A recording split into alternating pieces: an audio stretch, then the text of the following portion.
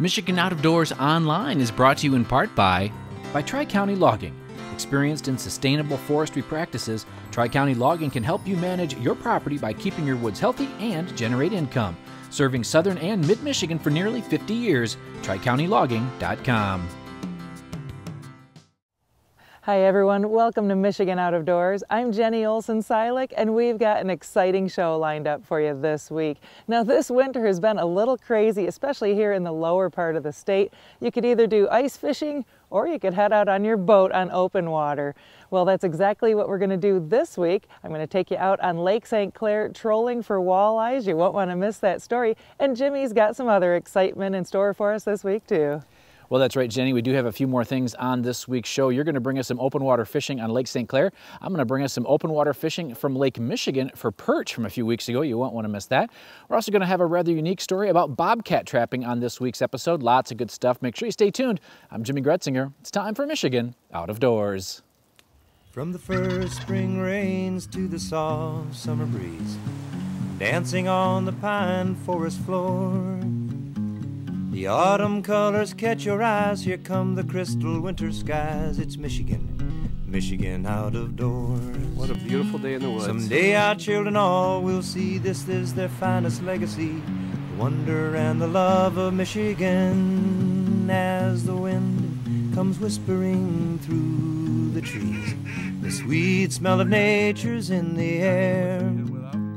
From the Great Lakes to the quiet stream, shining like a sportsman's dream, it's a love of Michigan we all share.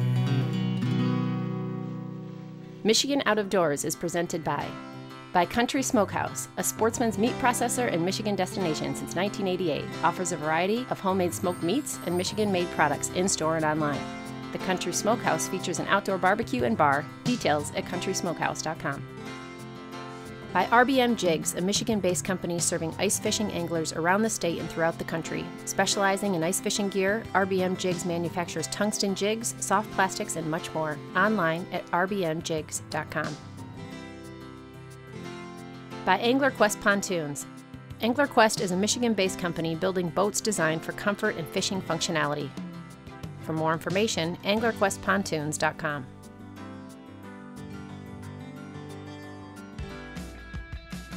By Polar Craft Boats, offering riveted and welded boats for the outdoor enthusiast. Whether you're targeting fish or waterfowl, Polar Craft Boats have several models to choose from that keep you high and dry. For more information, polarcraft.com.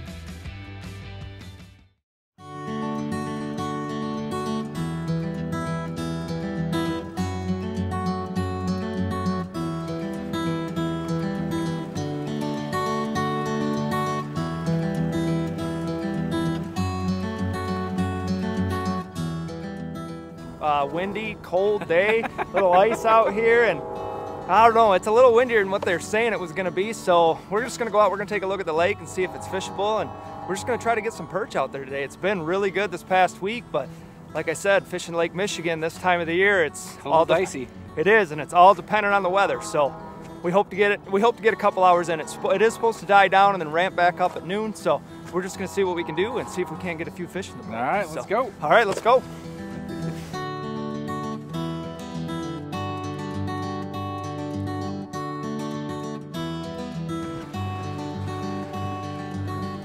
Well, Jeff, is this fishable? Yeah, it's fishable. It's a little bumpy out here, but compared to what it was a couple hours ago, it was a lot worse. The whitewater's not near as bad, and it was supposed to die down for a little while this morning, so it looks like it's doing that right now. So we'll just watch it, and if that whitewater picks up again, we'll call it a day. But I think for now we'll be able to fish for a little while. And how do you pick the holes out here? You know, we have a lot of old clay holes that are just we have marked. I mean, they're all through this area, all the way to the south and the west, and then there's more to the west, and then a couple miles to the south there's more clay holes. That's mainly what we're fishing is the structure. And these clay holes, they hold bait, they hold cover for the fish. And actually, like right here, we just come through some holes, and that's fish laying down in the hole. That's pretty good fish right there. I'm actually going to lock on that right there. So this motor's going to turn around, and we're going to lock right in on it. Does that spot lock hold you in these waves? Yep, it shouldn't be a problem. Fishing with us today was Jeff's good buddy, Aaron Amber. As we got set up, Jeff ran me through one of his setups. Just a little glow spoon. I'm gonna try. I got a different one I'm gonna tie on in a minute. But... Are you jigging that? Yep, I'm gonna put this right on the bottom, and I'm gonna barely lift it off the bottom, and a lot of times those perch will suck it right off the bottom. Sometimes you can lift up and they're there, and other times they grab it pretty hard. Now this is no lie, we did not catch a single fish for an hour, but then something changed and, well, we were into them pretty good. Riding around here and riding the waves trying to find them. Need reinforcements yet? Yes, we Better do. get the net. This thing's going to be a toad. This is a nice one. It's just an eater. That's a good eating fish there. I really wouldn't keep anything any smaller, but that's a good eating fish. We'll take it for the day. Well, once the fish decided to bite, pretty much each setup from jigging spoons to perch pounders, you name it, it was working. The lake was bumpy for sure, but as long as you held on, there were fish to catch.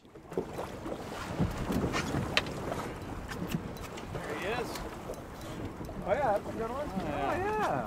Boy, Jeff. They wanted it moving, Aaron. Yeah. I mean, I was moving it, and then I just seen him suck it in down there. You switched over to minnows?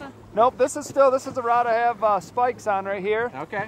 Some perch flies and spikes, and sometimes those perch, they just want it moving, and using this fire line, you literally just see your line move. They just suck that bait in, and that's a good Yeah, that's a real good fish. 9-inch fish or so, maybe 10.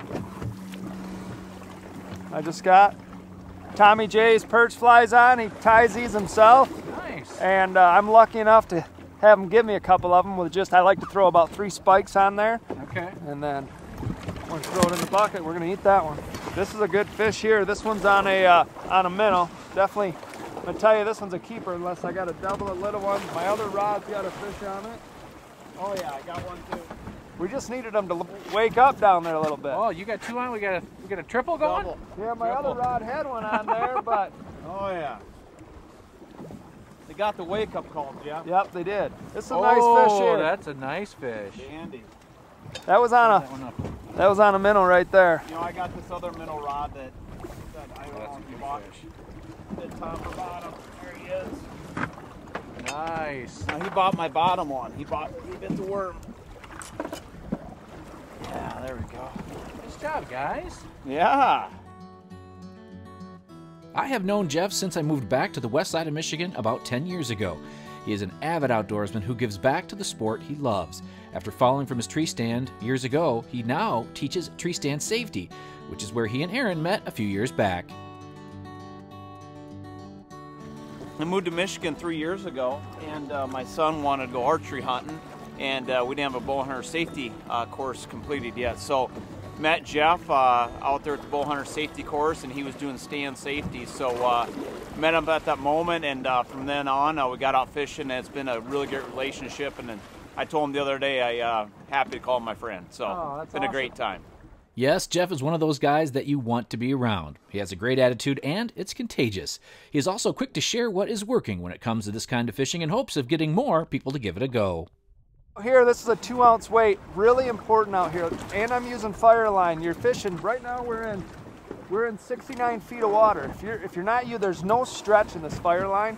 And if you're using mono in a 1-ounce weight, by the time you get it on the bottom, a lot of times these fish can hit so light, you don't even know you're getting a bite. So running this fire line and running this fire line, I run a 2-ounce weight. You can actually keep that weight on the bottom because I actually flutter that line and keep it slack, and then just pull where I feel the weight, and that's actually when you feel the fish bite, or you actually just see your line move when they're sucking it in, and that's all to do with that fire line where there's no stretch. So it's just little tricks that help you catch fish out here. A lot of guys are out here and they're doing everything right, besides the fact that the stuff they're using, they can use the right rigs, the right bait, but they're hitting so light they don't even know that they're getting bites.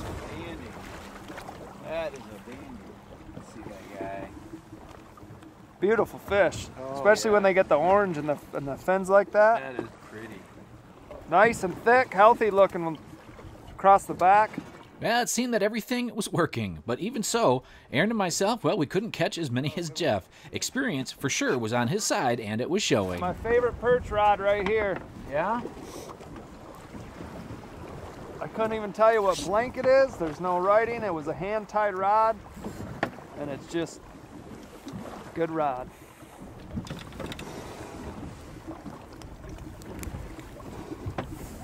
Tommy J's flies again. He ties those himself, and I was... Where'd you get those? Oh, just a friend of mine ties them up. Tommy, he's one of the best perch fishermen, if you ask me, out here, and he ties them himself, and he gave me a few of them, and I'm telling you that they're one of the, between these and the perch pounders, are definitely my favorite. What do you got on there? I just got 3 spikes on there. Well, it was about time to count our fish and head in. Jeff had let some folks know that the bite was on, so a few boats joined in and they got them as well. Who knows how long we may have boats in the water this year, but you know what? Nobody out here was complaining today.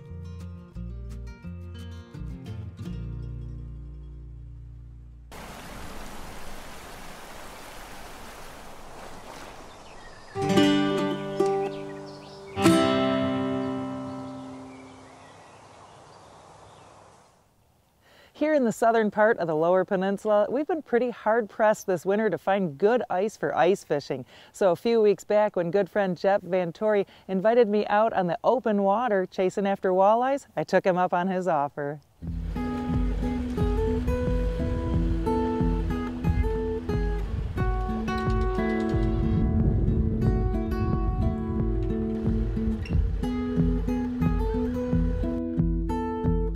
We're in St. Clair shores. We're going to do a little, I would say, early wintertime walleye fishing out on beautiful Lake St. Clair. So I got my fishing partner Eric Lenz along, and we got some other club members dumping in right now as well. So the bite's been pretty good out here.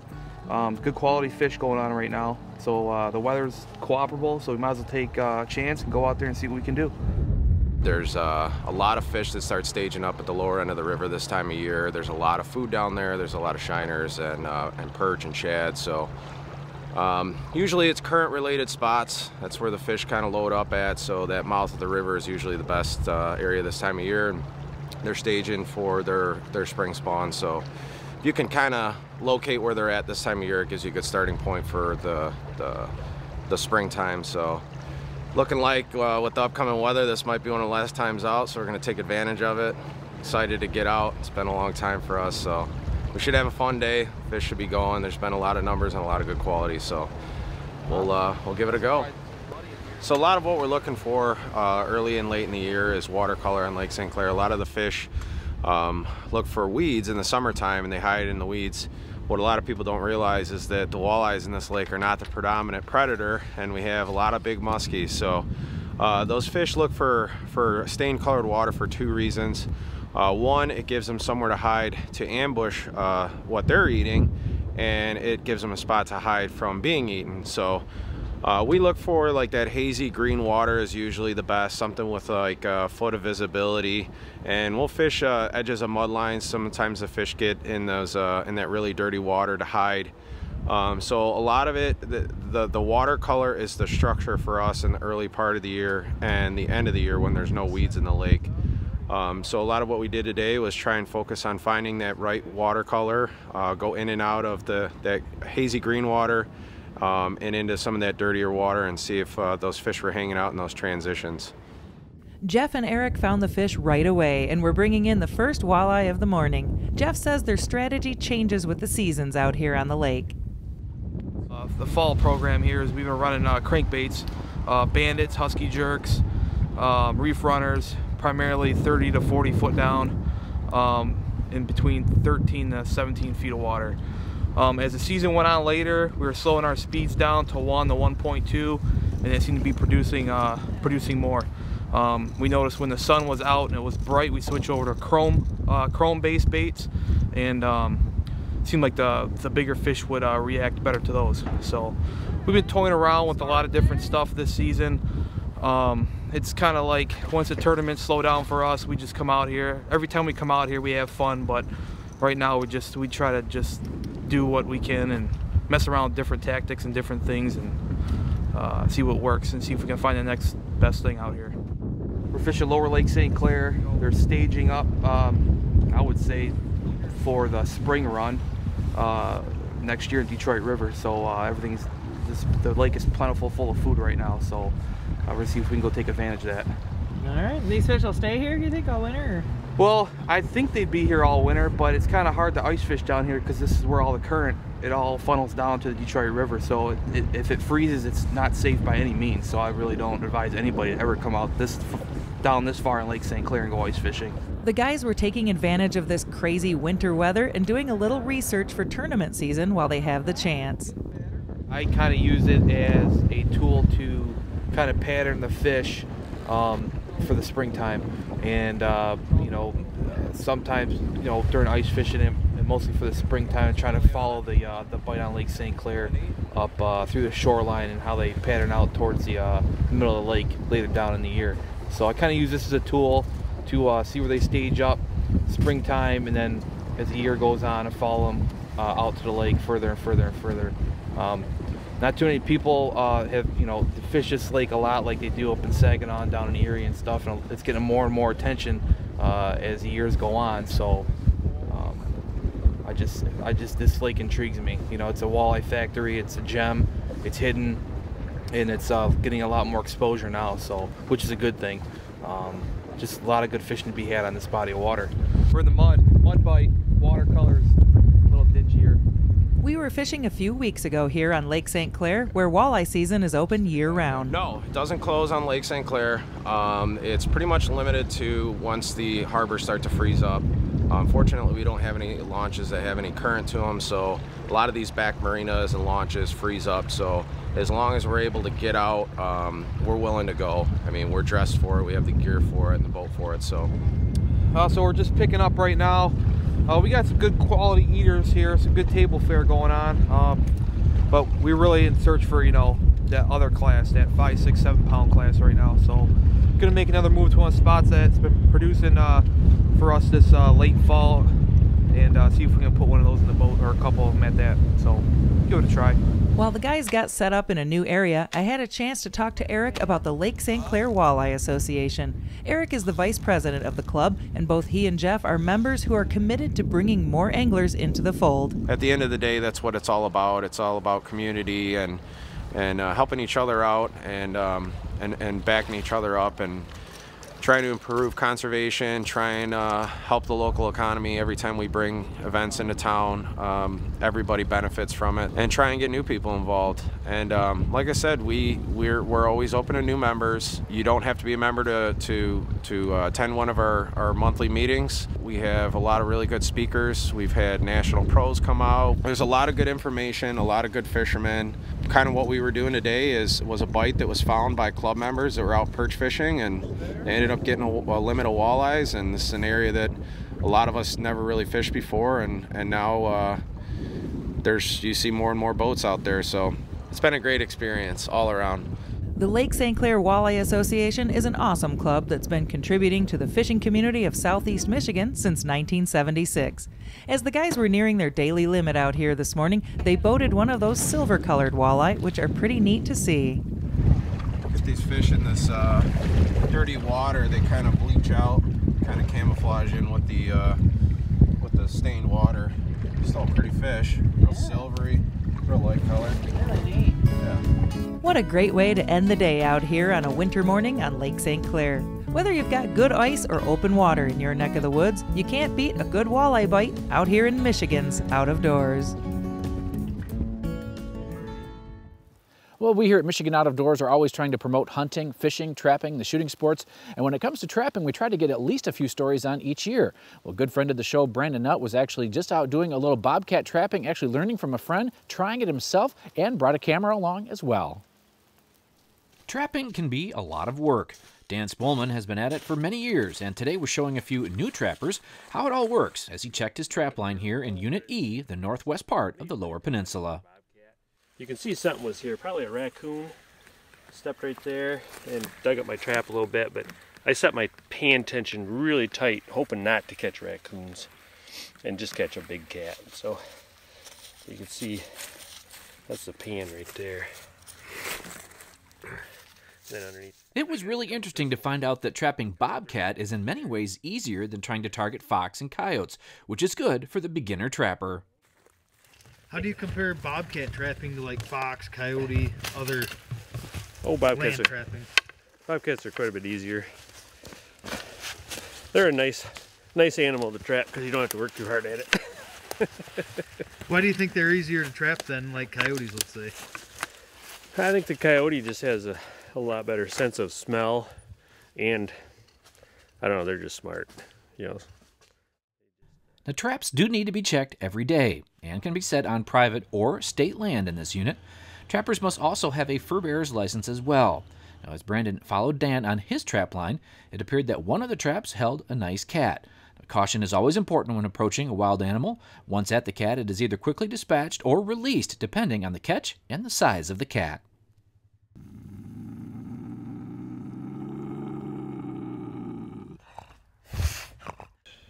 So that's about it. Just kind of, you know, it was a lot cleaner than this. You'd love to be able to make another set here because, well, cat smell. Yeah. This was a nice bobcat, and after dispatching the animal, it's important to tag it quickly, and all bobcat need to be checked in with the DNR. So the only thing after tagging it is checking it in, right? Yep, I think we've got a couple weeks after the season. We'll skin it, and then bring the tagged skin, and the skull in, and then they'll put a seal on it, and then on the skin, and they'll take the skull.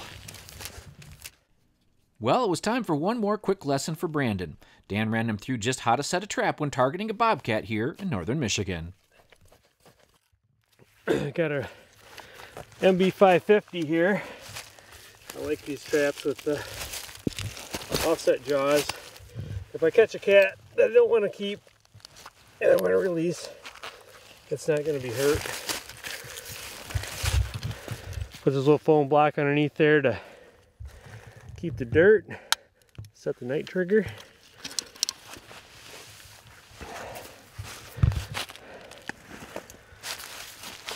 Trapping is not easy, and unlike deer hunting when you're trying to get within 15 or 20 yards for a bow shot, or 30 or 40 yards with a turkey, in the trapping world you need that critter to step on a 2-inch spot.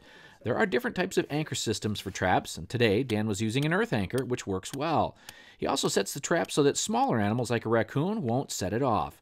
There is a lot to consider when placing your trap here in the lower. You're also limited to 1 cat per trapper for the season. Get our trap.